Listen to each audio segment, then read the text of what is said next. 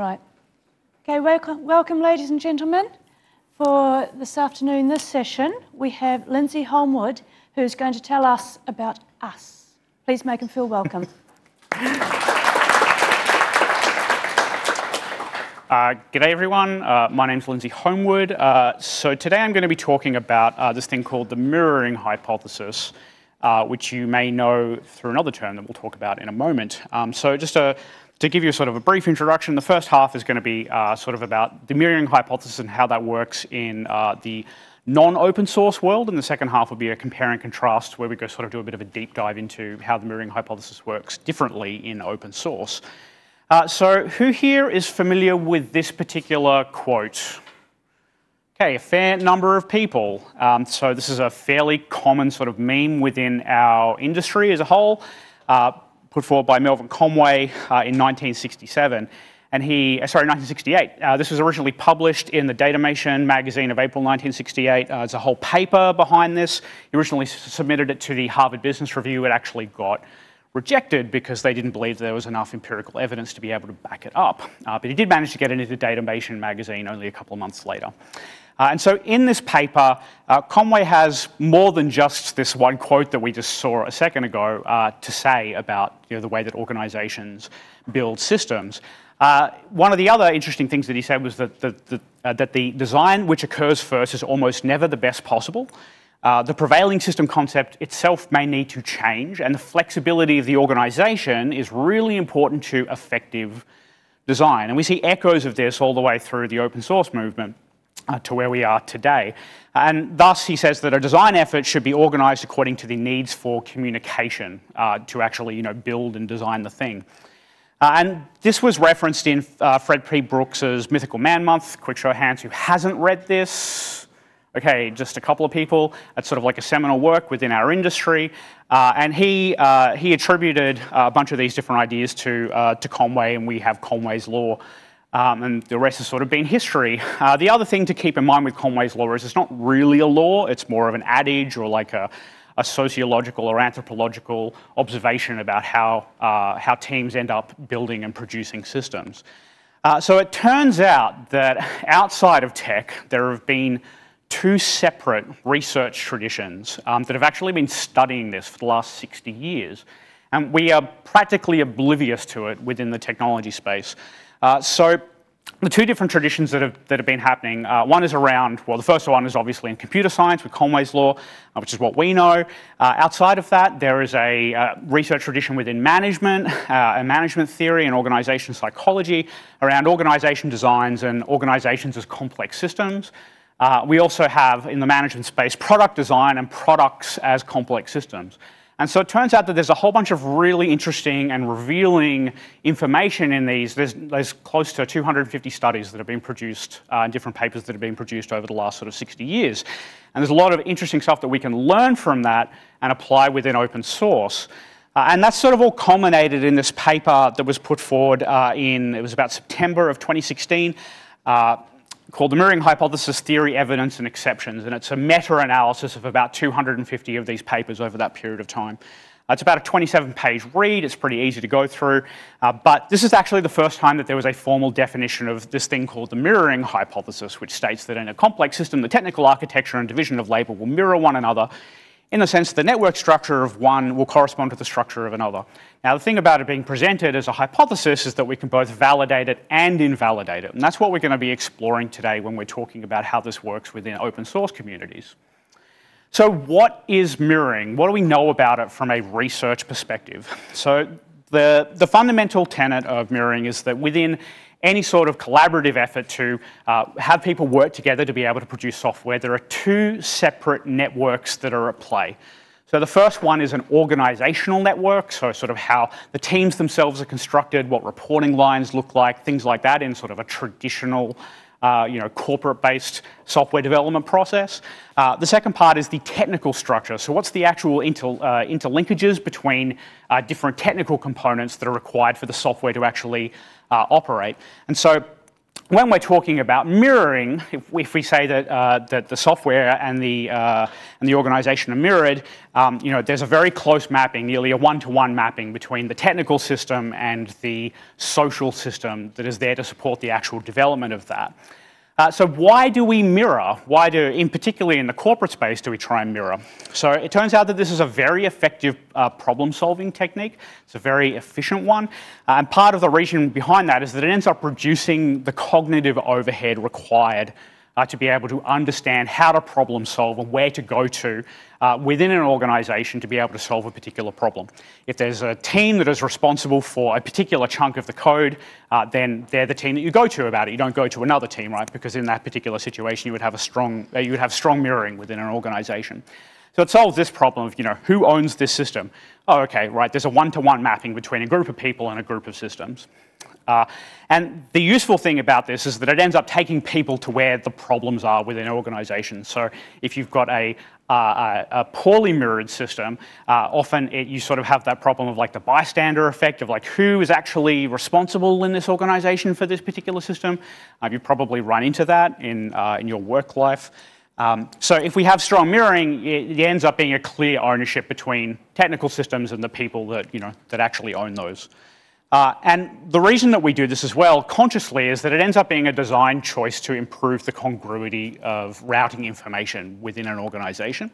And it ends up just being a really economical way to be able to develop things, particularly in the corporate space. Okay, so let's do a quick recap of the highlights of the research into organization design and orgs as complex systems and product design and products complex systems that have happened over the last 60 years. Back in 1974, Jay Galbraith put out this piece in Interfaces called Organization Design and Information Processing View. And so this is a fairly sort of fundamental paper that a lot of the other research is built on afterwards. It's pretty sort of wordy and a little bit dense, but I can give you the really short version of it, which is that in Galbraith's view, he says that there are 3 strategies that organizations use for coordination. So the first is rules and programs, so specified behaviors. If I see this particular thing happen, you need to go and do this other thing. Hierarchy, so a hierarchy is there to route problems to the correct path and level within that particular part of the tree. And the third strategy is targets and goals. So we're saying that people are choosing behaviors to meet the targets. You're not mandating how you expect people to behave, but you sort of say, okay, we roughly want to go over there. Are we going to build a car? Or are we going to ride a bike? That sort of way of thinking about it, not prescribing, the mode of transport to get over there. And the other thing that Galbraith puts forward is that as uncertainty increases in an organization, the amount of information that has to be processed by the decision makers actually increases. And so that means that we are actually introducing bottlenecks within our organization, or at least the way that we sort of strongly or not strongly mirror ends up introducing these bottlenecks as to like how do you route information to the right part of the organization to be able to solve a problem, right? And so the organization as a whole can do one of 2 things. It can choose to respond by reducing the need to process information, or it can respond by increasing the capacity to process information. And so there's like 2 different ways that it can do it, with like creation of Slack resources or self-contained tasks with few dependencies on other parts of the organization. Or we could be increasing the capacity, or to increase the capacity, we could be investing in these vertical information systems. There's a lot of detail about this in the paper. But the one that I want to focus on just for a second is this creation of lateral relations. So who here is like vaguely familiar with the DevOps community, or has been sort of involved in one form or another? Okay, cool. So this is sort of a really fantastic and pithy summary of like what we're actually trying to achieve in the DevOps space. And so we've got the rules and the programs and the hierarchical referral and goal setting sitting on top of that. And so why this is actually important from a DevOps perspective is that it's about a creation of lateral relations within our organization. So we can have direct contact between individuals that are responsible for distinct parts of the system. We can have people that act in liaison roles. We can construct task forces or groups of people to be able to work on something together. Maybe we just construct a whole team, right? So like the whole idea of a DevOps team of having devs and the ops and working together. Maybe we have like an integrating role or some sort of managerial linking role to sort of traverse up the hierarchy and then back down again. The other interesting part here is like a matrix organization, and as far as I can tell, this is one of the earliest references in management literature of this whole idea of a matrix organization.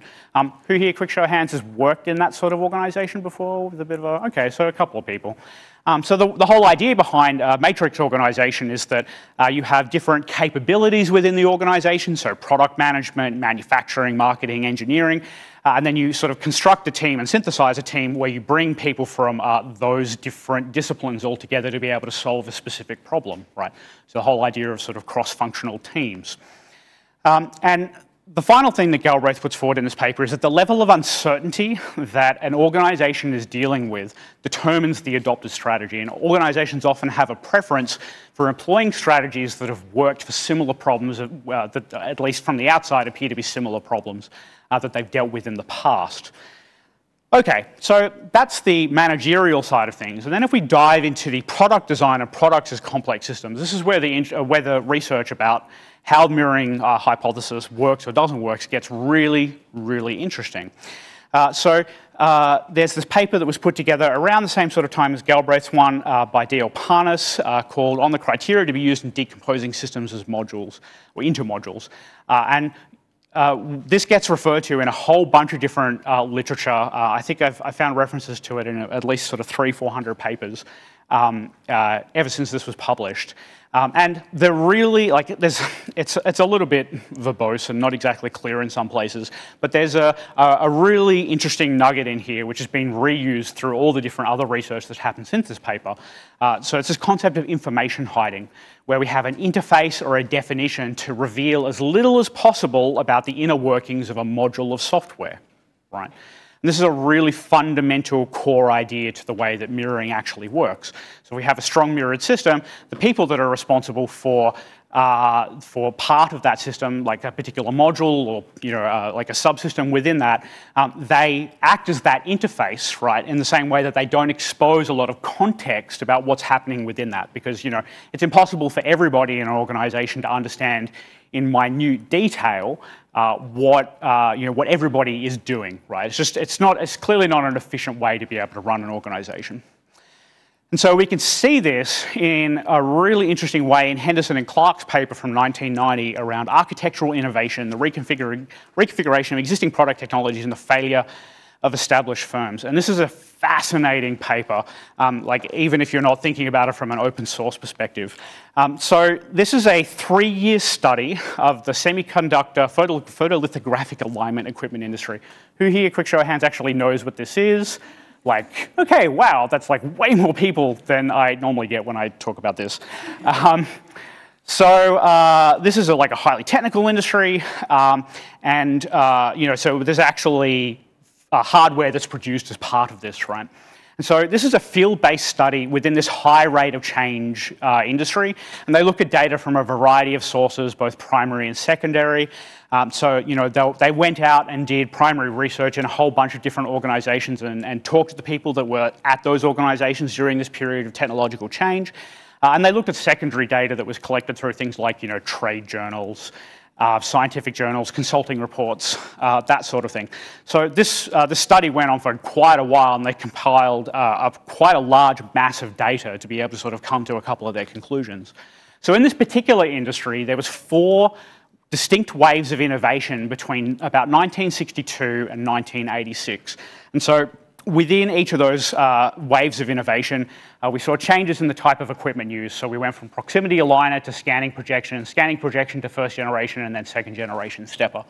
Right, so that's quite a lot of technological change within a single industry over a very short period of time. Now, what's even more fascinating about this is that with each wave of innovation, there was a new leader that actually emerged within the market. So first it was Kulik, then Casper, Perkin-Elmer's, GCA, and eventually Nikon, right? So, that's a lot of churn in terms of industry leadership within a particular market, right?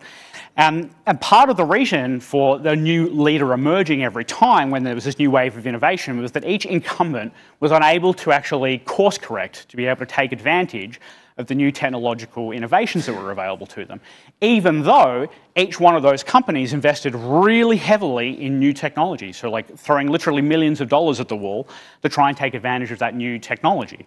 And the reason that each of these incumbent organisations were unable to pivot and retain their market leadership was because they structured the organisation of people and thus the communication based on their existing product architecture.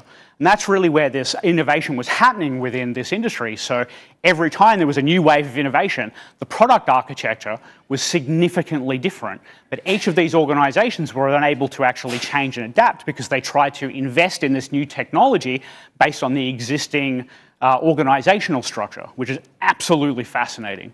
So what makes sense about this? Now, it turns out that there's even more depth to this paper. So the way that they analysed this was through a framework based on observations from two other industries. So they were looking at both aviation and the automotive industry. And then they took their model and then they applied it to the photolithographic alignment, equipment alignment industry. And so then they were validating that framework on that industry. So in the framework, they sort of come up with sort of two sort of key ideas. One around problem solving, the second around innovation.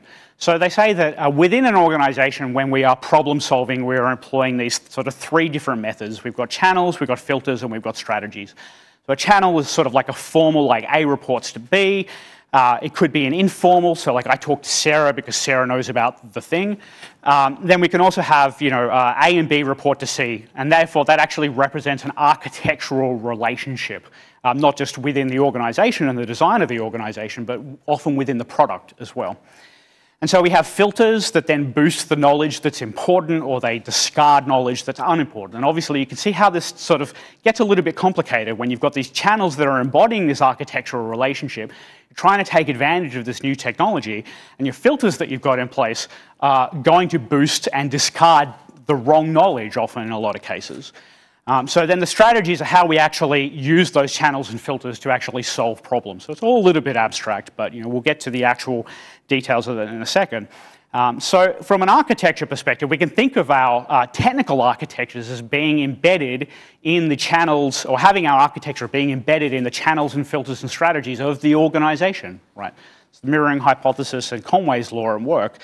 And so they present this other framework around how innovation actually happens based on some work from Schumpeter in about 1942. So they basically posit that in this like 2x2 grid, whenever you have this new wave of radical innovation, so there's a new type of technology that's being introduced to a market, you have new organisations that enter and they're sort of engaging in this radical innovation. As they mature and actually find a product market fit, they move more into this modular innovation over here. So that's where the core concepts, architectural concepts, are unchanged, but the design of the thing is unchanged, but industry-wide, a lot of these core concepts are being overturned. And then we find that as an organisation grows, it actually bounces between this modular innovation and incremental innovation. And that's sort of what's required to keep the it's sort of the fuel that keeps driving an organisation. And so, once if a company is able to successfully employ these sort of strategies, and let's be clear, like a lot of it isn't actually conscious either, then once they get to this sort of point of being the incumbent within a particular industry, and there is a new type of technological innovation that's coming up, they have to then engage in architectural innovation, right? And that's where, when you're fundamentally changing the way the architecture of your product works, this is where all of the organisations actually fell down. So we've seen it not just in the photolithographic alignment industry, but also in aviation and a bunch of other industries. So what makes sense about all of this? Well, the simple way to think about it is that in your organisation, don't mirror when you're exploring new opportunities. It's like a bad way to be able to, well, it's a pretty effective way, I guess, of sort of not taking advantage of what those new opportunities are. And if you do mirror, you do want to mirror when you're actually exploiting existing opportunities, right? So if you're engaging in lots of innovation, don't mirror. If you are sort of exploiting the existing opportunities that you've got available to you, then you do want to mirror. It's a very efficient way of sort of extracting a lot of value out of a previous investment. And so, we can see this pretty simply here. So you do want to mirror for these types of innovation, and we don't want to mirror for these two types. And what we can then deduce from that is that organisations that mirror perform poorly in unstable environments. Okay, so that's the highlights of the research from the last sort of 60 years, both on the managerial and the organisational side. And so what we can sort of deduce more broadly from all of that research is a couple of things. So what we know is that organisations that mirror perform very well in stable environments with not a lot of innovation. Partial mirroring is also a viable strategy. It can sometimes work within organisations. So what do I mean by partial mirroring? So the way to sort of think about it is like guilds within an organisation. So when we're talking about guilds, the technical way of describing this is where you draw the knowledge boundaries more broadly than the operational boundaries. So what that actually looks like is that you might have a bunch of teams here that are responsible for individual bits of technology, and so they've got clear operational boundaries around them. And often the operational boundaries mirror these knowledge boundaries. So that's this mirroring concept that we're talking about here. So when we're drawing the knowledge boundaries more broadly, we're saying actually it's really important to share a lot of the more detailed information that you would normally keep confined within those operational boundaries, because that ends up making it easier for other people who have to interface with you in your organisation more aware of the stuff that you're going on with, and thus they are more likely to make decisions that are going to impact you less down the line. So this is sort of the strategy of partial mirroring here. We also know that it's possible to break the mirror within an organisation. In fact, this is actually required if you're going to engage in architectural innovation or radical innovation. So we break the mirror by introducing partitions. So the way that sort of works is that we've got a one-to-one mapping between a team and a bunch of systems here. From the outside, it looks like it's a single team, but perhaps we divide it up so that different people are responsible for different classes of work, but they're all working on the same sort of system. And then we eventually split the different systems outright. So from the outside, this team is providing a single service, but then internally, we've broken the mirror and we've actually said, okay, while there may be a shared bit of technology underneath it, we have individuals that are responsible for slightly different parts of that. We can also break the mirror by building relationships across technical boundaries. So I can go into the details of that later. It's probably not that important here. There are a bunch of drawbacks to this, though. And now we're getting into the open source side of things. So we know that it limits a lot of opportunities for engaging in this radical architectural innovation. When we change things, we've got a new architecture. We're switching things around, and because that architecture is embedded in the channels, filters, and strategies, it's then introducing these bottlenecks. And so, let's say that you've got a small part of the tree here that's responsible of people that are responsible for all these different technical systems. You're introducing bottlenecks within your organisation. And as Galbraith said, as uncertainty increases, the amount of information that has to be processed by decision makers increases. And so, like I said, organisations that perform poorly, organisations that mirror perform poorly in unstable environments. Okay, so let's get to the interesting bit around open source here. So it turns out that if there's a whole bunch of research that has happened specifically in the last 20 years around how the mirroring hypothesis does or does not work within the open source communities. And what we can actually say from that fairly conclusively is that open source projects that mirror don't actually perform as well. So that begs the obvious question, what is different about open source compared to typical sort of proprietary software development that happens within a single organisation?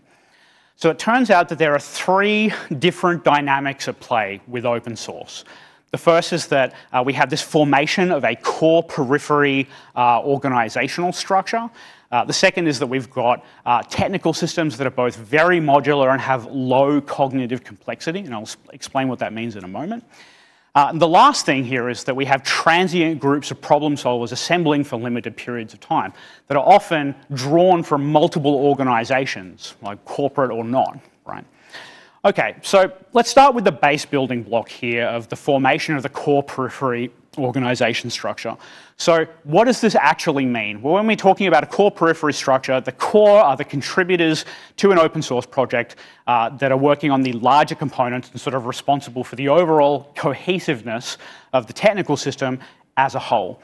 Then we have people that are on the periphery who are contributors to smaller localized components within the code base. So the modules that are sort of more sitting on the edge rather than the actual core of it. So they're there to sort of like scratch their own individual itch to be able to solve their problem with a broader piece of technology, right?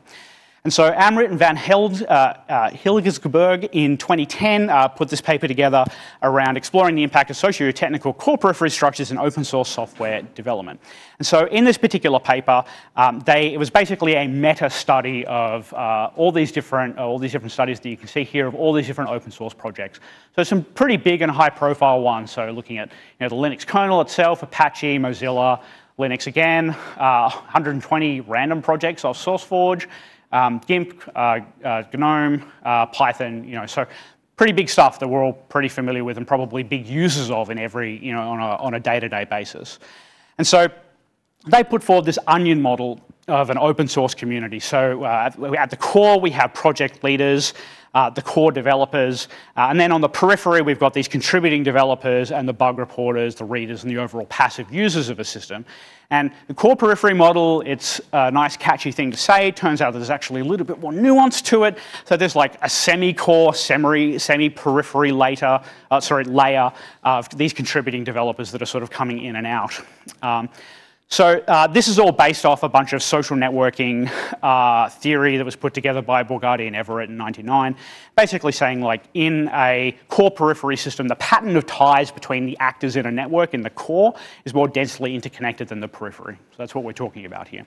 So they identified that within any open source project, there's basically 3 distinct patterns of movement of contributors within that open source project. So the first is that there's a steady shift away from the core. So this is a sign that an open source project is actually in trouble, right? So you've got people that have previously been core developers and have been held a lot of responsibility within this open source project, and they are slowly backing off over a period of time. And so if we see a large number of people doing this and not a lot of people going into the core to sort of replace them, that's a sign that the open source project is in trouble.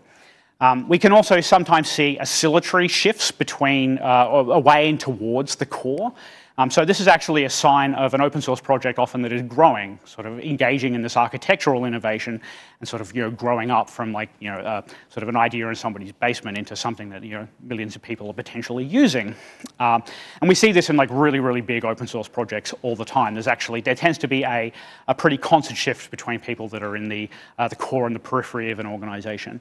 And then the last is that we sometimes see a no perceptible shift away or towards the core, right? So this is a pretty good sign of the overall stability of an open source project.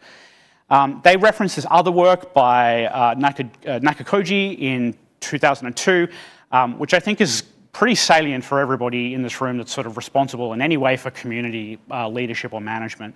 And they basically say that without new members aspiring to become core developers within an open source project, the development on that project is going to stop the day that the existing core members decide to leave the project. So it's like, you've got to have a backup plan for getting new people into the organization, or the open source project. So the lesson that we can learn from this is that we want to make sure that within our open source projects, if we care about the long-term viability of it beyond our tenure of participation within an open source project, we want to ensure that there is a flow of peripheral contributors moving up the ranks to become core contributors to a project. Okay, so the next layer down is where we've got technical systems that are both very modular and have a lot of, but at the same time have a low amount of cognitive complexity. So there's this other really fascinating paper by Baldwin, McCormack, and Rusnak from 2014 around hidden structure, and it's using network methods to actually map the overall system architecture. This is a really detailed paper that actually builds on close to 15 years of research prior to it. And some of the authors in this, particularly Baldwin, was one of the authors of the actual mirroring hypothesis paper that came out in 2016. So this study was fairly exhaustive. It looked at about roughly 1,300 releases across 17 open source projects that are written in various forms of C, so C, C++, or C#, right? And over this period of time, for each individual release, it applied this software architecture analysis technique called design structure matrices. So I go into the detail of this, but it's a little bit boring. So the simple way to sort of read these graphs that you see here is that each of these sort of nodes that you can see here vaguely, these are like photocopied papers. every node that you can see here, for any line that is going down here, it's basically showing an acyclical dependency. So going from one module directly to another. Any lines that are going up in the other direction are actually showing cyclical dependencies, where you've got dependencies between two different modules to be able to complete a particular task. And from this, we can actually do, and what they did was they did analysis using design structure matrices of these nearly 1,300 releases. And they were then, at each point, able to classify the overall system architecture at that particular point in time. So if we saw that a largest group of cyclical dependencies was greater than 4% of the system, we would say that it's a hierarchical one. If the largest group of cyclical groups is more than 1.5 times the next largest, we say it's a multi-core. Largest cyclical group of 6% is greater than 6% of the overall system. We say it's borderline core periphery. Yeah, so we can basically apply this categorization model to like any piece of software at a point in time. And so by looking at all these different open source projects over this period of time, they actually identified that 67% of these were firmly in the core periphery camp.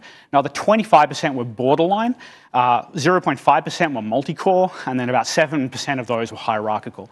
And in fact, if you look at the lineage of that 7% here that are actually hierarchical, it turns out that they were previously proprietary developed software that then ended up becoming open sourced.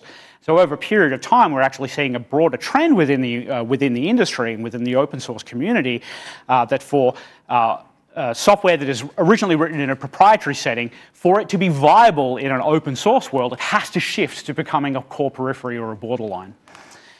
And the other interesting finding from this particular paper is that open source projects have to have, or they do have, smaller cores than the proprietary ones. And this can actually be changed through a whole bunch of conscious effort. And the reason that we see this a lot in open source projects is that the smaller cores actually mean smaller cognitive overhead when we're actually making changes, which is a primary way of actually getting new contributors in the door and getting them to stick around.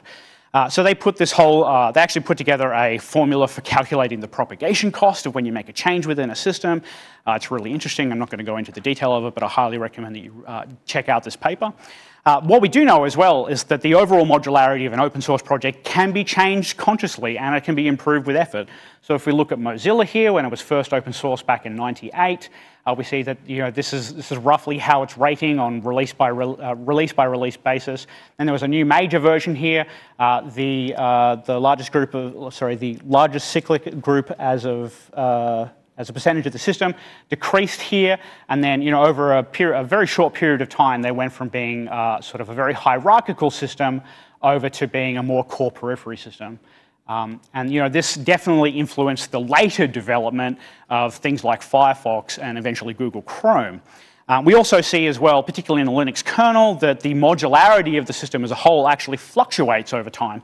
So we can see here that there's no consistent pattern. It's there's no concerted effort here to make the Linux kernel more modular. It's just that each particular sort of minor version release in this particular time frame was resulting in a different level of modularity, which is sort of fascinating.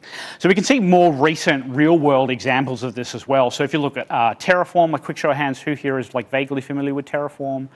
Okay, so for the people who aren't familiar with it, it's basically a tool for like managing infrastructure in the cloud, and you can do a bit of on-prem infrastructure as well. And so it's sort of like a declarative language to say, I expect my infrastructure to look like this, and it'll go and apply those changes. So Terraform is what we would consider to be a commercially sponsored open source project. It's done by HashiCorp. And they made a very conscious split about coming up on a year ago to split the Terraform providers, so the bits that actually interact with different cloud service providers, out from the core of Terraform into their own GitHub organization, and in fact into all of their own individual GitHub repositories. And so we can actually see the impact of this on the overall core periphery structure of Terraform. So this is when, I'll let you guess what happened there, right?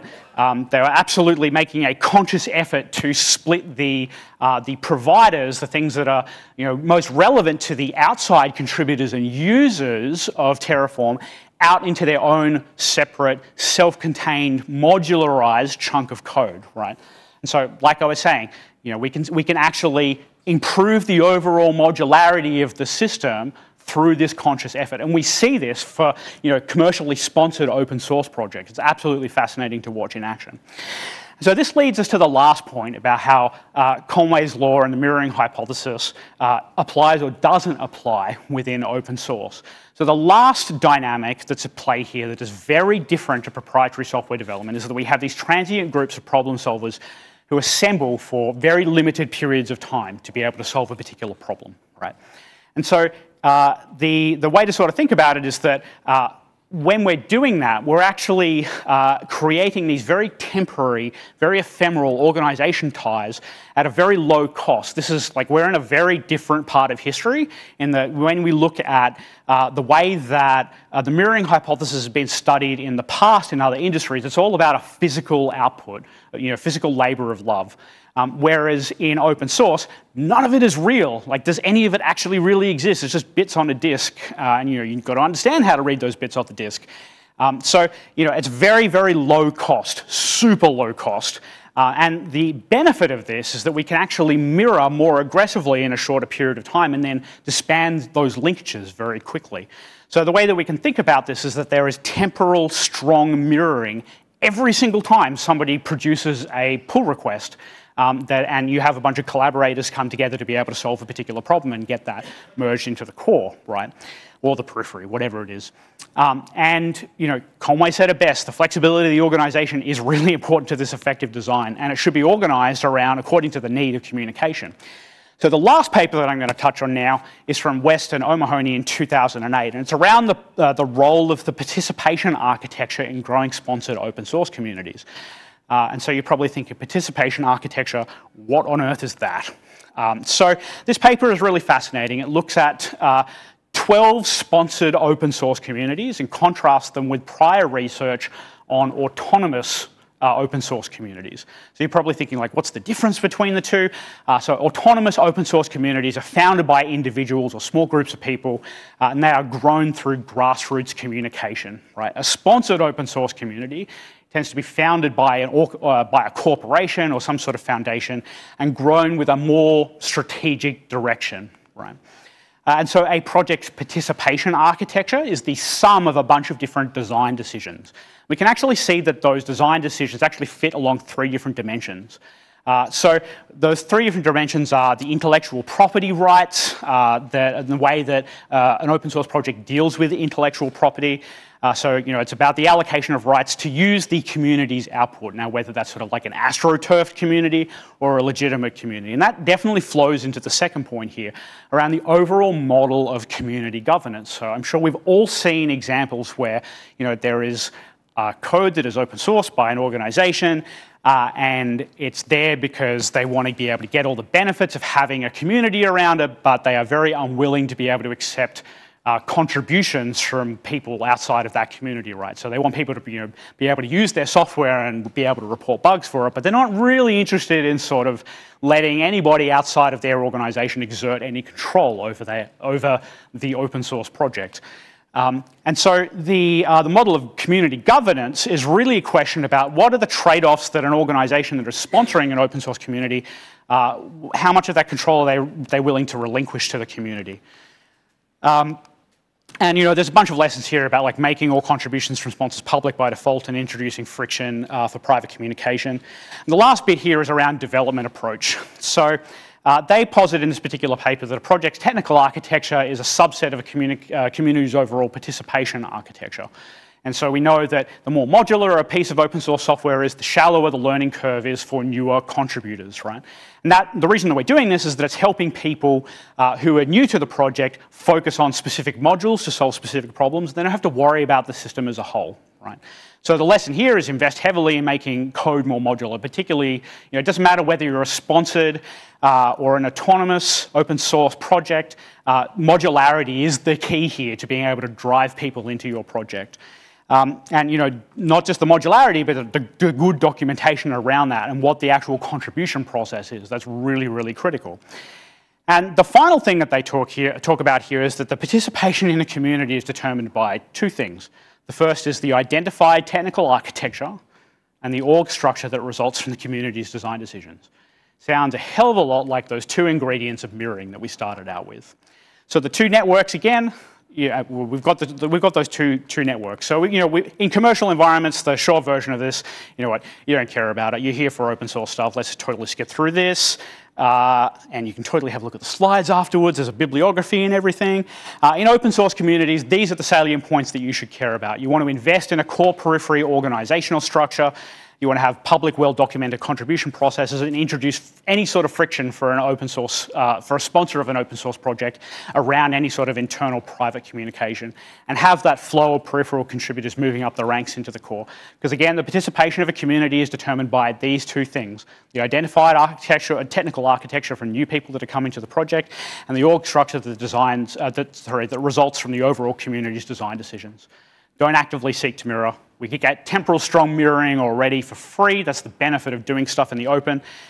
Conway said it best. Flexibility organization is important to effective design, and the design effort should be organized according to the need for communication. Thank you very much.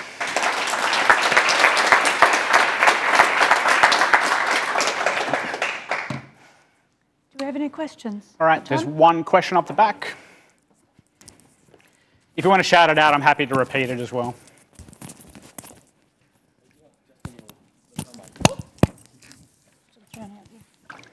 So the lesson you're giving us is, it sounded to me like we have to use a core peripheral architecture for our software because our communities are organized in a core peripheral structure. Yeah, so there's a couple of different ways to interpret it, and I can dig up the slide later. Probably don't have a lot of time right now. Communities that organize their communication around core peripheral structures are more likely to succeed and to grow. Now, the question is, what's the level of mirroring between the core peripheral structure of communication for the community and the actual technical output that is produced? And if you look at all of the research around this, there's actually the open source projects that mirror that core periphery structure from a technical perspective. They're in the minority. The vast majority of big open source projects that we see out there are not strongly mirrored. So it's not saying that the two approaches are necessarily incompatible with one another, but if we look at just more holistically at the entire landscape of large open source projects, the majority are not mirroring at all. So like, by majority, I'm talking like 95% plus of all the really large open source projects. Probably time for one more question. Going. Cool. One last one just here.